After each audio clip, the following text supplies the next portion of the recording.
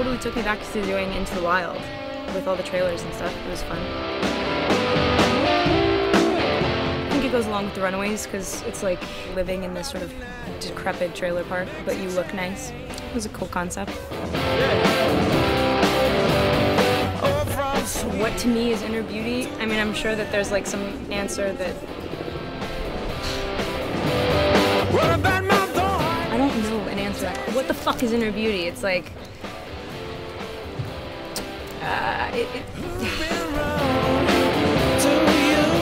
I know what they want from that, you know what I mean? And I don't know how to be like, well, I really like when guys are funny and dorky. I've never really gone out with someone who I found attractive initially.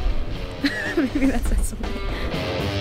You got brains like a nutty.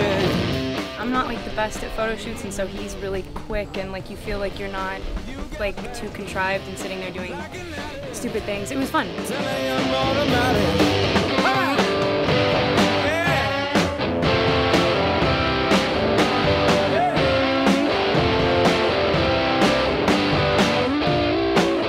I had experience playing a pretty iconic character with Bella, and so like that sense of responsibility from the outside was a new thing.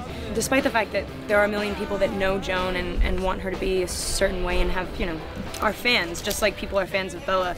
With playing Joan, it like took it to a more personal level. I was never able to meet Bella and say, hey, how did you feel about your life? And so when you're able to do that and become friends with like the person that you're playing, it adds like a huge, you know, more of a responsibility, just a different one. A really like satisfying and a good one.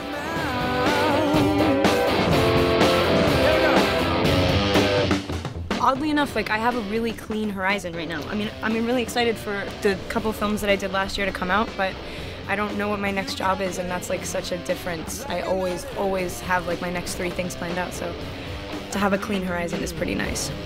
You got pain like a nutty.